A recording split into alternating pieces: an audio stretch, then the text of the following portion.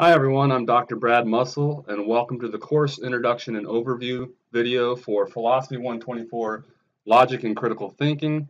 In this video, I'm going to introduce myself, let you know a little bit more about who I am. After all, you're going to be hearing from me quite frequently throughout the course, so I thought it would be of interest to some of you at least to hear a little bit more about me. And then I will invite you to introduce yourselves as well in the course forums online. That way we can, all get to know one another. Again, one of the things you're going to hear throughout this video is if you need help, go online, voice your questions in the forums. That way we can all sort of benefit from it together, right? Chances are if you have a question about something, someone else does as well. And I feel like these introductions go a long way towards making us more comfortable doing that, for example, sooner. So that's just one of the reasons why I do these introductions at the outset. You'll probably hear more about me than you'll ever care to know. I know I didn't like going through and doing introductions myself when I was a student in classes, but I've grown to appreciate, again, at least on day one, right? You don't want to do too much. Why not go through some basic introductions? So if we were meeting in a face-to-face course, you would hear the same spiel from me, and then I would turn the tables around and go through and ask everyone to say a little bit about themselves as well. So we'll go through introductions, and then we'll go through the syllabus, course schedule. We'll try to give you an idea of what to expect, sort of a lecture by lecture basis, but then also give you a purview of the course, in a broad sense. What are we doing in section 1? What are we doing in section 2, and so on. So I'll speak to that as well in this video. I'll go through some important points with respect to resources that you want to be well acquainted with. The Q&A documents, I'll reference those. The notes regarding the online format document. Obviously the course syllabus schedule and so on. So I'll reference those. We'll go through some of the more important points related to those documents. So after this video, hopefully you feel somewhat comfortable, with respect to who I am, knowing who I am, a little bit more about me. Feel comfortable sort of getting into things and speaking a little bit about yourself.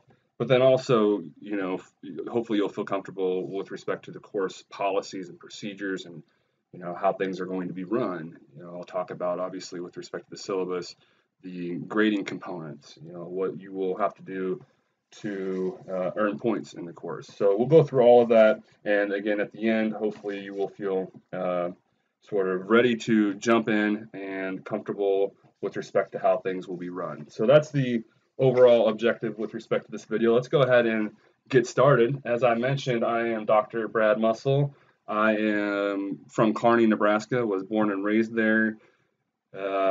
Although I wanted to get out of Kearney ASAP as soon as I graduated high school, the University of Nebraska at Kearney was the school willing to pay the most in terms of the bill. So unfortunately, or at least I thought at the time, I ended up going to college, less than a mile away from my parents, which is, like a lot of teenagers, I wanted to try to have some distance from them for once.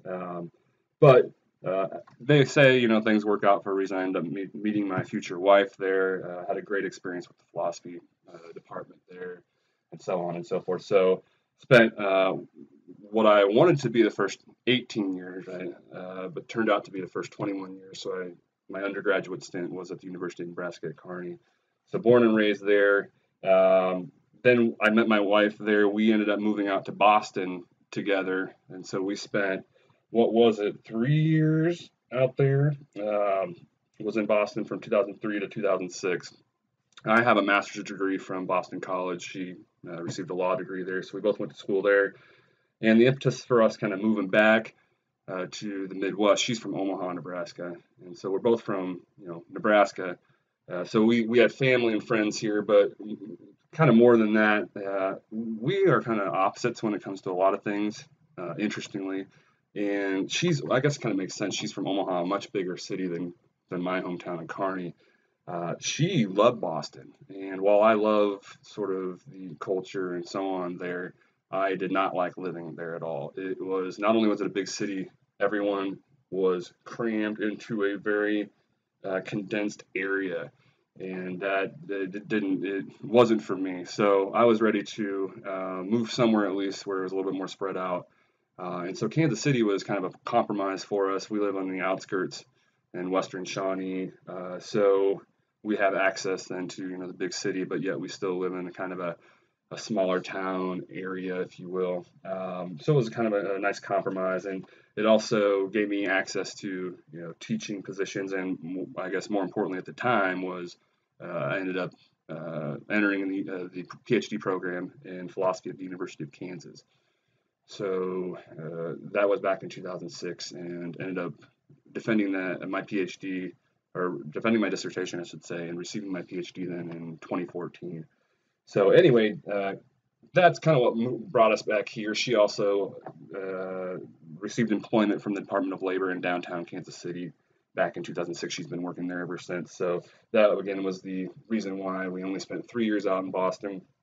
I like to mention that I had the good experience of being a world traveler from a very early age, and I think that's important. I don't know how important necessarily in logic and critical thinking, but when it comes to philosophy, where you're exposed to a lot of disparate beliefs and worldviews, I think being exposed to the fact that there's all these different ways of looking at things at an early age really helped me when it came to entering the field of philosophy. So I was lucky. My dad's job entailed a lot of travel, and so I would go with him, not only here in the United States, but then around the world. I'm only missing, in terms of continents, Antarctica and Asia, and I'm willing to bet I'm not the only one missing Antarctica. And I'm sure I'm not alone. It's probably many of you that have had the good benefit of traveling quite a bit. Again, I think it's been great in terms of my subsequent philosophical career, and kind of exposing me at an early age to, again, a wide range of ways of looking at things. Anyway, I mentioned my wife. We've been married for a long time now. It's been 16 years at this point. So we have 4 kids who we occupy our time more and more and more. So I was just thinking, the youngest now is 6, and they're all completely involved in all sorts of different activities. So while I'm not as busy during the day because they're all at school now throughout the day, nights are just crazy throughout the week. And so I guess one of the things I'll mention while I'm thinking about it is that I want to be as accessible as possible. And if you're in the course, in the syllabus, you'll have my phone number. Feel free to call me anytime. But there's a good chance that I might be busy at the time, and so if I don't answer, I do make a concerted effort to get back to students as soon as possible. So call day or night, anytime. If I'm sleeping, I won't have the phone near me. So I mean that in all seriousness. You can call at any point, and I do try to get back then to you as soon as possible. Email or calling me is the best way to reach me. But so what made me think of that, and again, was we have 4 kids, 3 girls and 1 boy, and so they do occupy a lot of our time. I used to be daddy daycare, and I used to give a spiel about how I was daddy daycare, but that's not so much that anymore. It's daddy taxi, along with mommy taxi. So yeah, things are interesting at night now in particular. So I mentioned my 3 daughters. Abigail, she just will be turning 13 at the end of this month, so we're in June. And Sophia and Zoe, they actually share the same birthday, June 3rd, and so they just had a birthday. Sophia turned 9 and Zoe turned 6, and Zoe is our youngest. As I intimated earlier, she's again 6 is our youngest. And then Jack is our only boy. He turned 11 in December. So I have alluded to, I wanted to mention a little bit about my background, in philosophy. So this is a course you're taking through the philosophy department. So I mentioned the University of Nebraska at Kearney. I have degrees in psychology and philosophy from there, and then went out to Boston, where I received a master's degree in philosophy from Boston College. And then I referenced the University of Kansas as well, right down the road in Lawrence. I received my PhD from there in 2014. So Johnson County Community College where I'm presently teaching this course. I've been teaching there since the fall of 2007, so it's been quite a while now. I've also taught it's been a while since I've taught at some of these other schools, but years ago I taught at Rockhurst, University of St. Mary, a plethora of various schools around the Kansas City region as well. But now it's primarily just been Johnson County Community College, where again I've taught since 2007. Okay, now the stuff that really matters. I'm into sports, fantasy sports. I like our fantasy football league. We're very devoted to it. We've been playing since I want to say 2006. We have a 13-page constitution, which we uphold rigidly.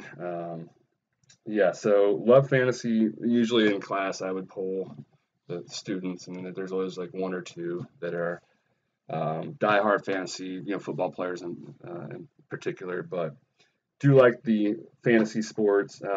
Played baseball and football and basketball growing up.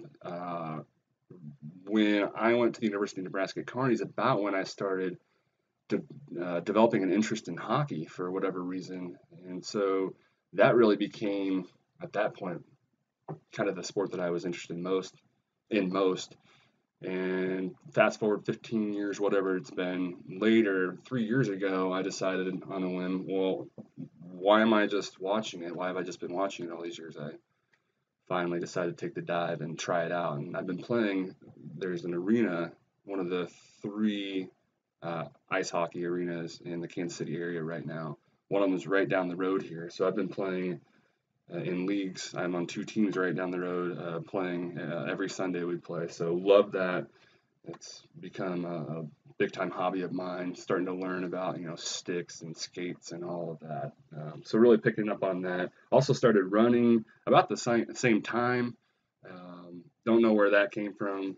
20 years ago growing up, I always hated running. I still don't really like running. If I didn't have music to listen to or a podcast, I don't know if I could actually run the miles I do. But in the interest of sort of, getting in better shape, started doing that, 3-4 years ago or whatever it's been, and kind of stuck with that and really have come to appreciate the benefits of that. So that's another thing I picked up recently. I actually have one thing I picked up in Boston was guitar. Started playing that in Boston, what's it been, almost 20 years ago now. And I'm looking this way because along this wall I have like five or six, I have 7 guitars hanging up along the wall. And started, as I mentioned, playing about 20 years ago now. I guess it's been, don't get the wrong idea, I have no skill whatsoever, even though I really did try for a while, especially before kids. Now I hardly ever have the time to play anymore.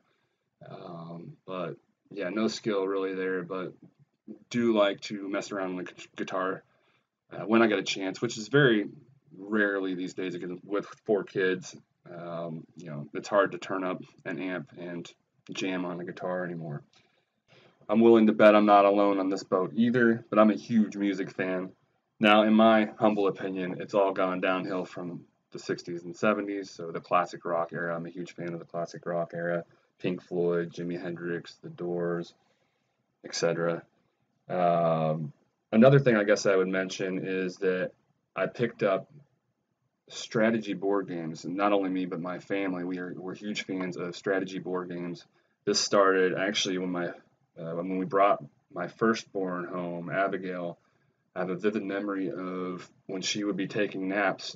Back then I had time to actually play video games. I would go on to Xbox, I think it was called Xbox Arcade, and I stumbled upon this game, The Settlers of Catan. And it's not like if you're like me, I grew up with Monopoly, the game of life, you're spinning spinners, rolling dice.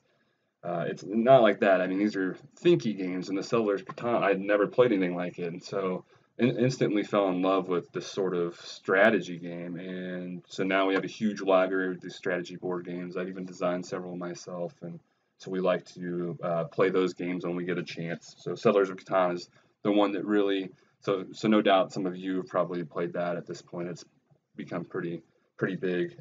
That's the one that was they call them gateway games. That was my gateway game.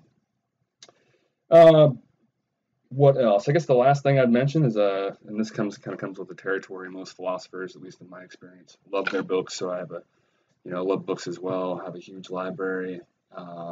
We're all pretty big readers. My kids all read a lot as well. So we have books, all over the house typically. In addition to, like I mentioned, a big library out in the garage. So I think that's it. As I mentioned, probably way more than you care to know about me. I would like to, as I mentioned before, encourage you to do the same now. Go on to our chat forum and introduce yourself.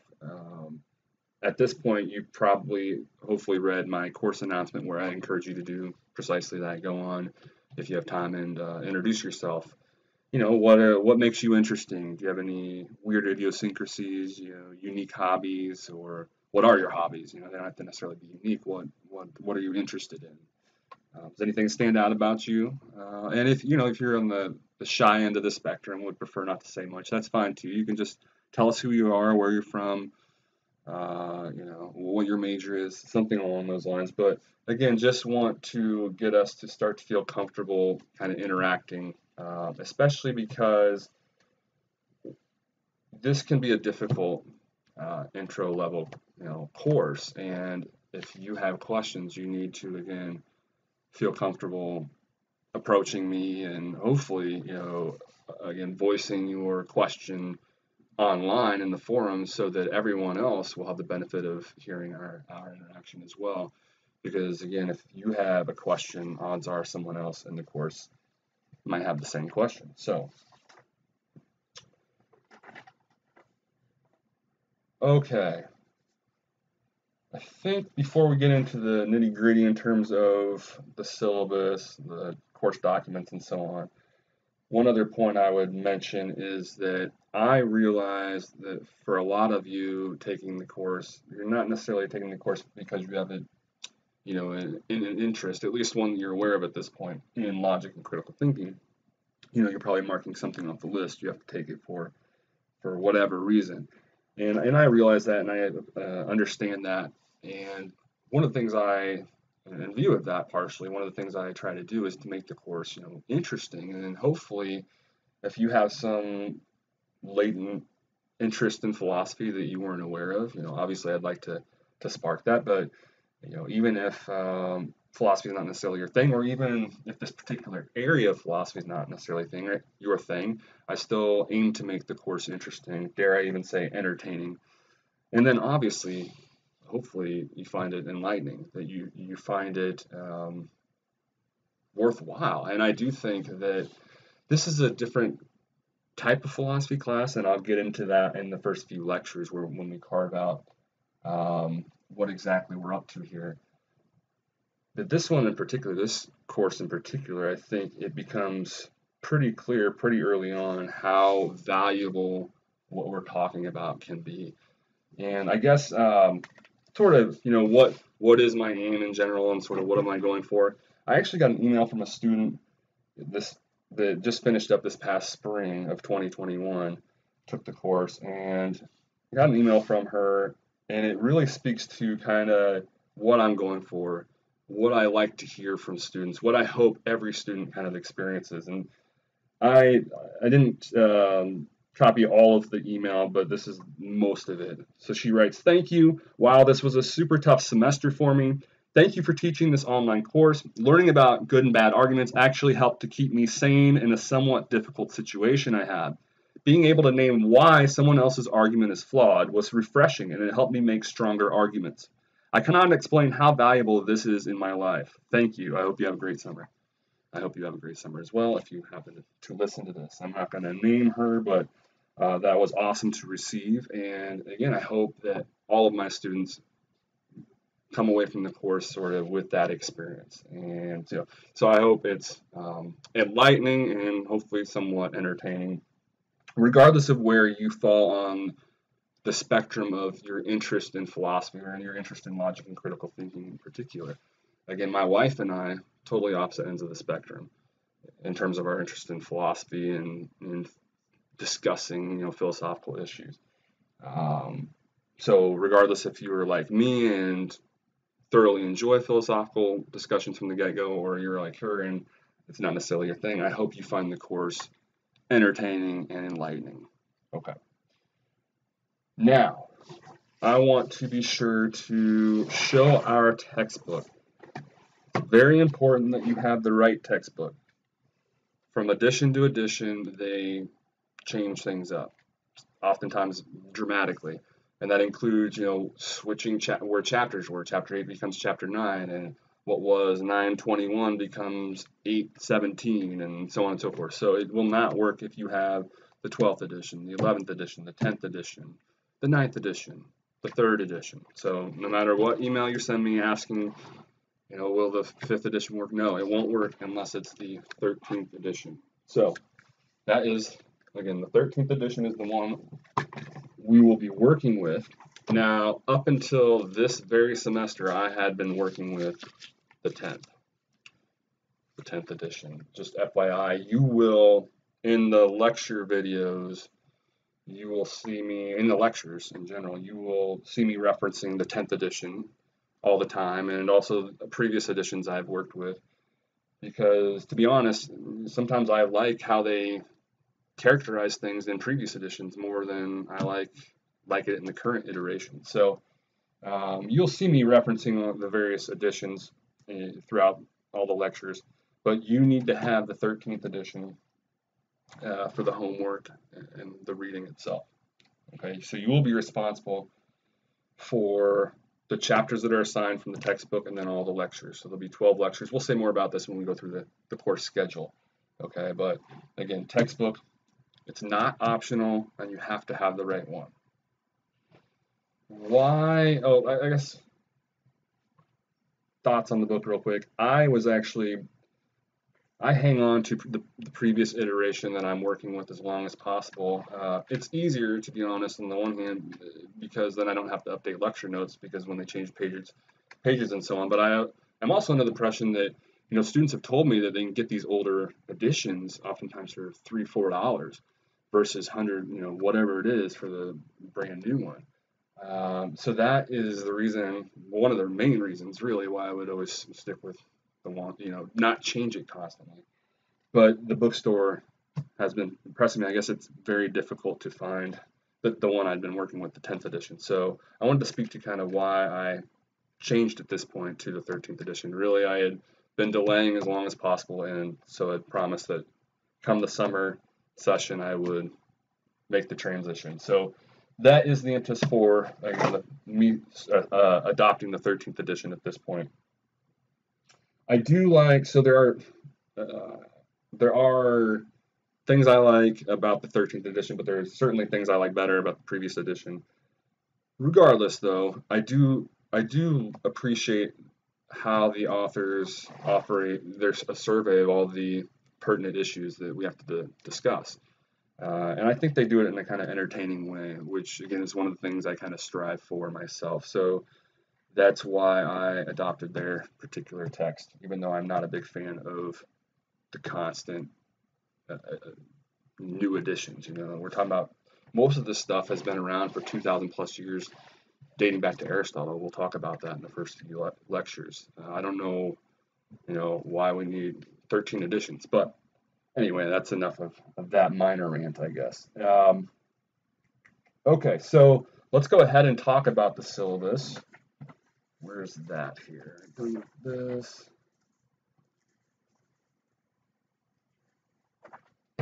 So I'm not going to go through this in detail, reading everything. I'll just highlight the critical points here. First, you have my contact info at the top. Again, I try to be as accessible as possible, so don't hesitate to contact me. Now, if, let's say, 48 hours has gone by and you haven't heard back from me, please don't hesitate to, contact me again. Something might have come up. I didn't get your email or didn't get your voicemail for whatever reason. So please do wait, unless it's an emergency. Please do wait. Give me 48 hours. Typically, I respond within 24. But if 48 hours passes, by all means, contact me again. Something might be up. Okay, so want to be as accessible as possible. We'll talk about that at the very top there. Give you the dates of our course there as well. The info for the textbook is listed there. Okay, I'll mention, moving on to page 2 of the syllabus. That's all on page 1. I'll let you peruse the rest of that at your leisure. On page 2, you do need to have the access to that URL, obviously, to our course online, right? This is an online course. You need to be familiar with and able to navigate our course. Everything will, our course online, right? The online site. Everything will be done through that, right? The quizzes, take the quizzes through the website. All my lectures will be provided through the website. Homework assignments will be turned in through that website. So again, that's the URL for it, and you'll need to make sure you're comfortable with that. So let's go ahead and talk about what the most important thing, arguably for a lot of you, right? Grading. How is your grade going to be determined? So you see a synopsis of it there, right? Under the grading heading, you're going to have 4 quizzes that are worth 80% ultimately of your final grade. Okay, 200 points each. There's 4 of them, so 800 points. The course in sum is worth 1,000, or in total is worth 1,000. So 800 of those 1,000 points are from the 4 quizzes. And then you also have 4 graded homework assignments. Now we'll talk about here in a moment the homework assignments and how you'll actually turn in more than 4, but only 4 of them will be graded. They are each worth 50 points, okay, for a total of 200 points then. So hence that's 20% of your total grade then will be determined by these homework assignments. And that's exactly how your grade will be determined, okay? One of the things I mentioned in the Q&A, so I provide these Q&A documents, which is like previous questions from former students. And in the general Q&A, one of the students asked, it's a common question I get, can I do anything to boost my grade? No, it's determined exactly as outlined in the syllabus, okay? So that's not going to change. I have an obligation to uphold, the policies and procedures outlined in this syllabus. So this is how your grade is going to be determined. Okay, as indicated here, and is pretty traditional, right? A is 900 or 90% of the points, so 900 plus in our course. B is 80%, and so on and so forth. Let's go ahead and I guess I should mention, so there is this course overview quiz that I make available, and it kind of highlights some of the critical procedures and so on and for the course, and ask questions pertaining to those. And I will mention that so in borderline cases at the end of the course, so you're real close to the next letter grade but didn't quite get there, if you completed this quiz and you've been an active participant and engaged in the course throughout, right, you have routinely submitted assignments, maybe posted things when you had questions and so on, okay, then I will bump you up, or consider bumping you up, I should say. Okay, but you have to have had completed the course overview quiz, so I want to note that. Okay, so make sure, and that is due at the beginning, towards the beginning of the course. So make sure that you do complete that. I mean, it's optional, but make sure you complete it if you want to be considered, to be bumped up in a borderline case. Okay. Okay, so let's go ahead and talk about the main component of. I'll do this backwards in my notes. Let's talk first about, I got the quizzes since that comes first in the syllabus itself. So there's 4 of these. We'll go through the schedule here in a moment, but the course is divided up into 4 sections, and each section has a quiz that corresponds to it. Now, philosophy is a difficult enough subject in and of itself, right? And logic and critical thinking, no exception.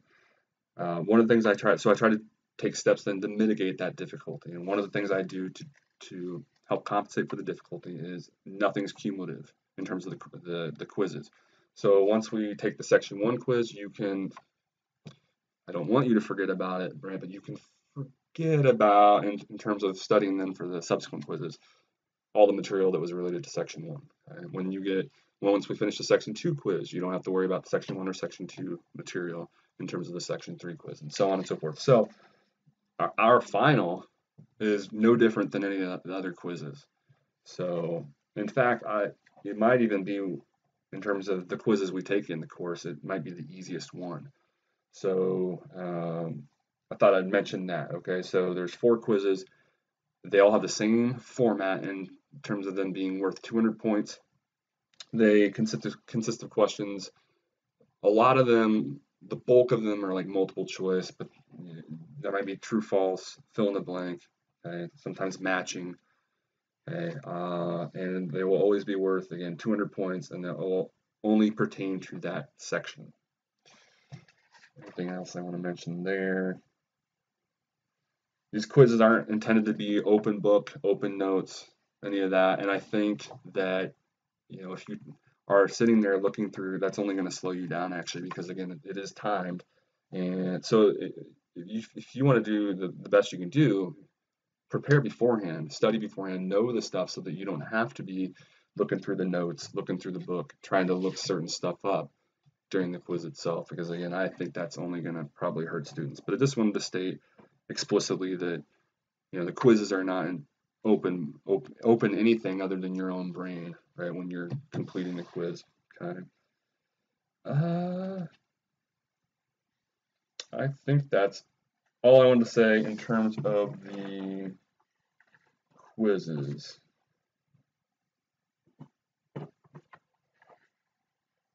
Now, for the other component of your grade, the homework assignments. First, how many? So there are 12 lectures in the course, 3 for each of the 4 sections. Every lecture except one, the first one, has a chapter in the textbook that corresponds to it.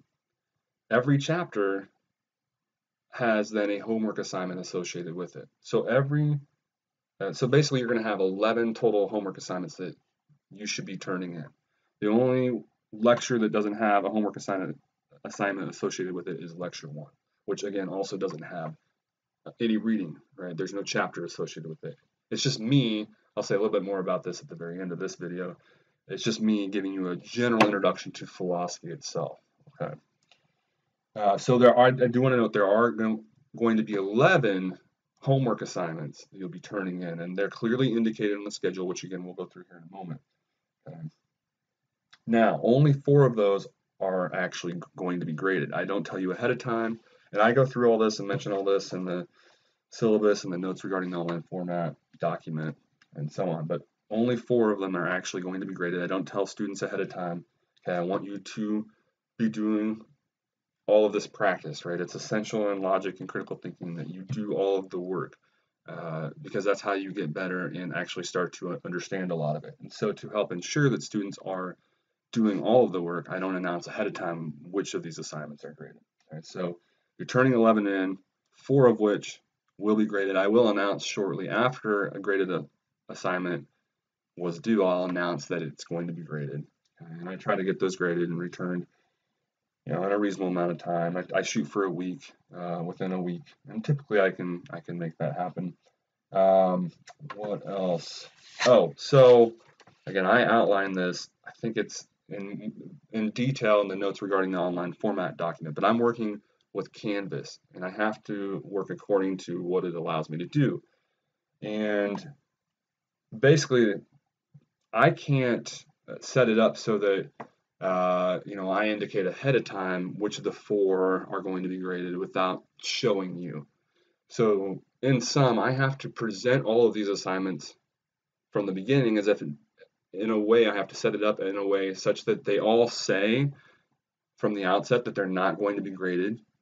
And I'm emphasizing this now, but when one of the graded ones, one of the ones I will be grading is graded, at that point I will go in there, change that particular assignment, and it will no longer say that, right? And it will be graded. Okay, so I just want to point out that they're all going to say at the outset, given how Canvas is set up and how, what I have to work with, they all say that they won't be graded, right? Each of these 11 homework assignments, but 4 of them will be graded. Okay, so they're all due by the dates indicated on the course schedule, which again we'll talk about here in a moment. So Again, I wanted to emphasize, although all of them say they will not be graded or count towards your grade, 4 of them will be. So no excuses then.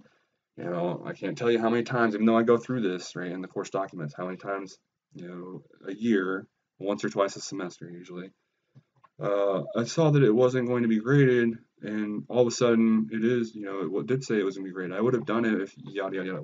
I'm telling you right now, right? So I don't mean to sound like a jerk, right? But I've got to outline all of this and be firm about it here at the outset, and hopefully, given that, then we won't face any issues down the road. Okay. I will mention as well that all the writing, so there's about halfway through the course, we start doing some writing assignments with the homework. And so what is that?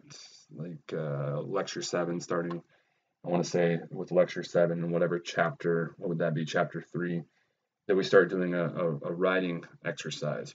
It's not much, but I just want to point out that those will have to be 1 to 2 pages typed, double spaced, using 12-point Times New Roman or Calibri font. And I'm just stressing that now again so that we're clear. This is outlined somewhere. I want to say that it's it's actually in the syllabus, and it's also in the notes regarding the online format. Okay, but again, that you won't have to worry about that until halfway into the course. Okay, the writing exercises.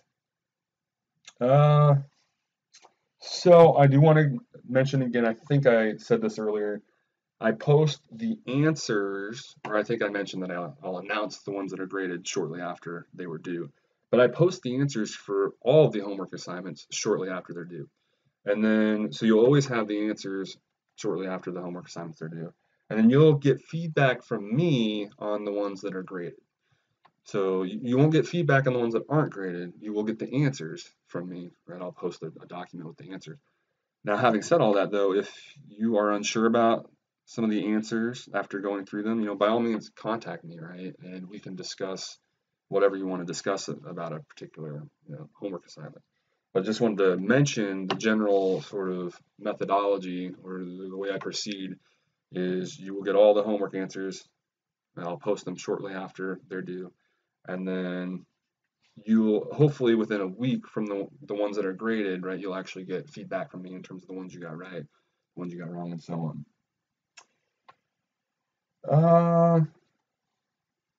While I'm thinking about it, I guess I would throw this out there too. If you notice, this happens periodically because, you know, I have to do this 11 times throughout the course.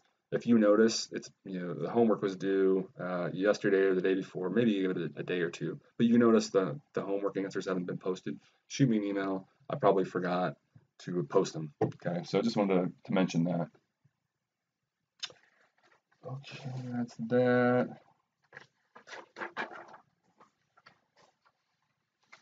I think we're ready to then go ahead and discuss the course schedule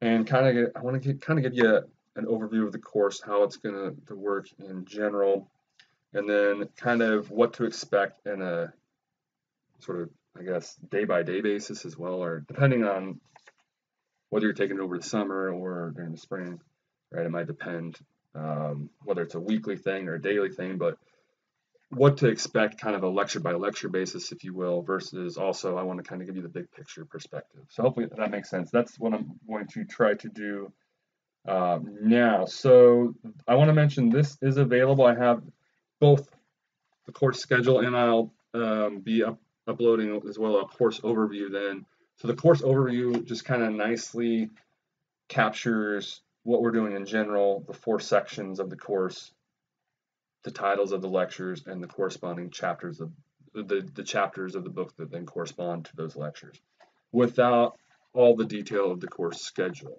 okay? Like all the particular homework exercises that are due on what particular dates. Okay? So I wanted to mention that both of these will be available, and they're both kind of nice.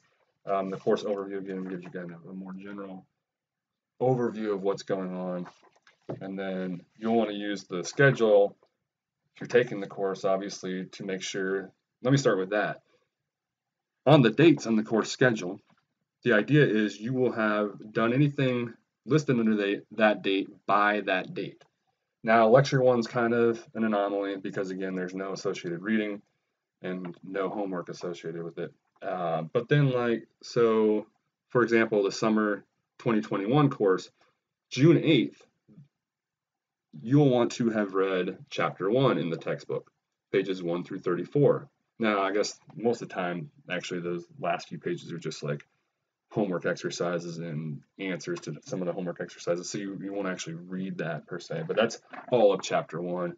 You'll be responsible for reading all the text and then doing in this case, on June 9th, the summer session, we go Monday through Thursdays how I set up the schedule. So the next day, that's probably a Wednesday then, whereas June 8th was a Tuesday, then you'll be turning in the homework, okay, by midnight, by 11:59. Okay, don't wait till the last minute either. You'll save us both headaches.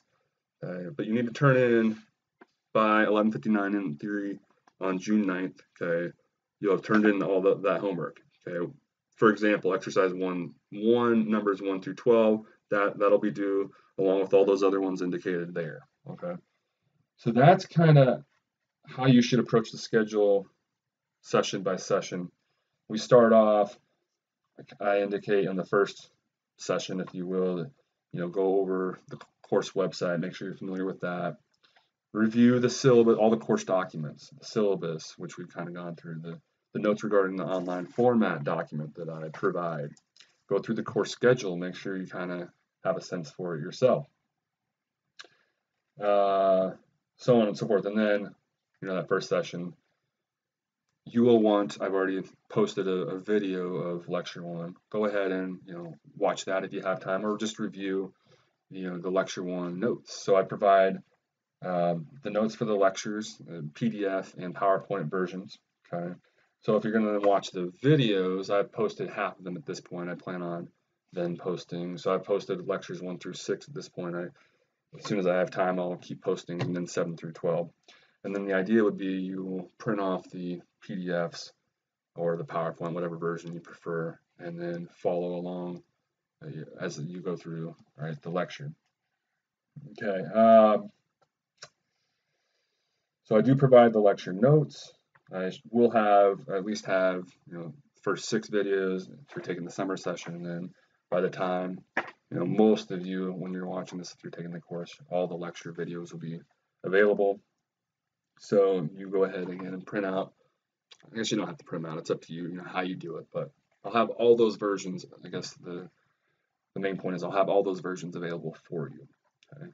So try to have the lectures either read through or watched, and by the dates they are listed under, and also the corresponding reading. And while I'm thinking about it, the lecture numbers don't correspond to the chapter numbers in the textbook. So I just wanted to point that out. So for example, lecture 2 actually relates to chapter 1 in the textbook. Lecture 3 relates to chapter 2. And then it really starts getting funky in the second section because I actually skipped then a chunk of the text. I don't like actually how they have it set up. I'll elaborate on that here in a moment. So lecture 4 then will correspond to chapter 8. Okay, so that's where the course overview again is kind of nice. But I do detail that even again on the course schedule. You see exactly what the lecture number is, and then with it what chapter in the book you need to read. So if we were to jump to like July 1st in this case, where lecture 7 on clarity is, we see that corresponds, then you'd also have to read chapter 3 in the textbook, pages 73 through 101. Okay, I said I would mention a little bit more about how I kind of jump in the textbook. So I can speak to that then by going to the course overview and talking a little bit about how the course is set up. So I like to start general, easy, okay, at least in theory. So that's what we do. The first section of the course is intro-ish stuff, right? So the first lecture is real general stuff. This is a philosophy course. I'll talk to you about what philosophy is. You'll get a historical and categorical breakdown of philosophy. We'll talk a little bit about our particular topic then, what logic and critical thinking is, what does that amount to? That'll be the topic of lecture 2. And then in lecture 3, we'll set the stage for the second section of the course. And I might as well mention it now, by far the most difficult section of the course. Okay, we will introduce arguments in lecture 3. We'll talk about arguments in a general sense. So again, section 1 will offer a kind of introduction to philosophy and logic and critical thinking, and then also arguments, which then will be a segue. Lecture 3 is kind of a segue, because then what we do in section 2 is we dial in and we focus on arguments, and in particular the two types, right? So we'll spend lectures 4 and 5 talking about deductive arguments, spending a lecture on categorical logic, and then a lecture on truth functional logic, and then we'll wrap up that section with lecture 6, which is on inductive reasoning or inductive arguments, the other type of arguments that we come across. So, and the reason, I guess, here's the reason why. So in the textbook, lectures 2 and 3 correspond to chapters 1 and 2, but then I go from 1 to 2 to chapters 9, 10, and 11, because their chapter 2 talks about arguments, introduces arguments and what they are, which I think is a good time, right at the end of our section 1. So again, chapter 2, so that lecture 3, which is on arguments, corresponds to chapter 2 of the textbook, which is on arguments. It's called 2 kinds of reasoning, which is basically 2 kinds of arguments. And then they skip, though, in the textbook, they go and then to chapters 3, 4, and 5, where they talk about these other issues, clarity, credibility, and rhetoric, instead of diving further then into arguments, which they set up in chapter 2. And so I think that makes more sense. And so after we set up arguments in lecture 3, we then talk about them in much more detail in the second section. So that's why I do that. That's why we don't follow the textbook all the way through. Okay, so I thought you might be interested in hearing that. So then after lecture 6, after section 2, we set arguments aside, and we'll talk about other issues in critical thinking. I mentioned clarity, credibility, and rhetoric, which are related then to chapters 3, 4, and 5 of the textbook. That's what we'll discuss in section 3. Okay, that'll be lectures 7, 8, and 9. So we'll consider again issues of clarity, credibility, and rhetorical devices in that section. And then we'll wrap up the course in the final section, section 4, by discussing mistakes. All kinds of mistakes we can make. Hopefully we don't make them, right? Hopefully this will help us identify these mistakes, avoid them ourselves, and equally important, be able to identify these mistakes when we're confronted with them from others. Right? So lectures 10, 11, and 12 are all about the different types of fallacies that we can come across as critical thinkers. So hence the title of section 4, fallacies. Okay, and that's covering then chapters 6, 7, and 8 of the textbook. So that's kind of a general picture of the course. We went through, how the schedule itself works. I talked about, I think, everything I wanted to mention with respect to the schedule. I talked about how there's various versions of the lecture available. So I'm about done here, I guess. I would speak once more to the difficulty of the topic, philosophy in general, and this in particular. Even some really smart people, I'll elaborate on this in the first few lectures, even some really smart people can struggle with this particular topic for whatever reason. I've met really, really smart people, and they are, it's not from a lack of effort either, who just find this, for whatever reason, tricky. And I'll mention in one of the lectures, for whatever reason, I struggle with foreign languages, learning foreign languages. I've always struggled with them. And so I can sympathize with those who have similar issues than with this. And so just wanted to acknowledge from the outset that, again, this is a difficult, I would say, intro course, but I do things to try to mitigate that difficulty, and I don't think that it's unfair by any means. I think it's one of those things, it's kind of like math, and we'll draw parallels to that, where, if you put in the effort and really focus, then it does build on on itself too. You have to know the stuff we start with to be able to understand the subsequent stuff. But if you put in the time, just like math, do the exercises, the problems, you'll find that it is, you will be rewarded if you put in the effort. But I wanted to say, so again, acknowledge that it can be difficult, but I do all sorts of things to try to ease that pain and learning this, in the learning process, if you will. Uh, I'm here to help, as I mentioned, so I'm obviously one of the resources available. I mentioned the Q&A documents that I make available. In the ones that correspond to certain sections, like section 1 Q&A, sometimes I'll elaborate so those are all, like, again, prior students that had questions about those areas of the course, and so I'll elaborate if they had questions about certain material. I'll elaborate my answer to them. So make sure you're consulting those. So there's a good chance if you have a question about something, it might already be addressed in those Q&A documents. So I provided those. Again, don't forget about me. The forums. If you have a question, please do think about voicing it instead of just emailing me. Voicing it in the forum, so that way everyone else can hear the response as well. Now, again, if you're on the shy end of the spectrum, no worries, no problem. Feel free to email me or call me or whatever you feel more comfortable with. Okay, I think that's all I have in terms of this, introduction and overview. We went through, you heard all about me. I introduced myself and who I am, and then you got hopefully a good overview of the course. You hopefully feel like you are in a good position to proceed and know what to expect in terms of how you'll be graded, how to proceed in terms of the schedule. I should emphasize the onus is on you to be familiar with all the policies and procedures outlined in the course documents. Okay?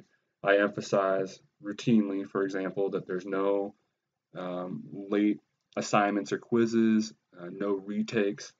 Now, if there's something extreme going on, you have an emergency, I ask for documentation, but I do work with students. I do understand things happen, but by and large, right, there's no retakes, and you have to have it. There's no late submissions. You have to have them turned in by the dates indicated on the schedule. Okay.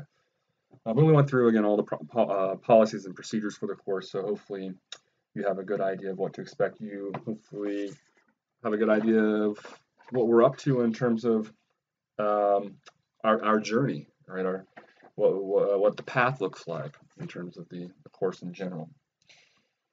So that's what we did. I wanted to offer a quick preview here before I let you go then. So what are we going to be doing in section 1? I kind of spoke to it already when I went through and gave you a general overview of the course, right? But in lecture 1, I'm going to start very broadly and talk about philosophy in general, which I like to do in all my intro courses. This is a philosophy course. What is philosophy? So we'll talk about what philosophy is, and as I intimated earlier, I'll give you a historical and categorical breakdown of philosophy. Nothing too overly difficult.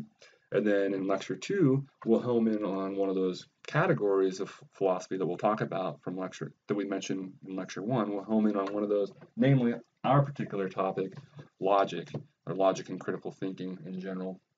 So we'll talk about that in lecture 2, and then in lecture 3, we'll start focusing on arguments. We'll introduce what an argument is and talk about arguments in general. Okay, so that's the game plan. Hopefully you found this video helpful, and I look forward to a successful course. Thank you.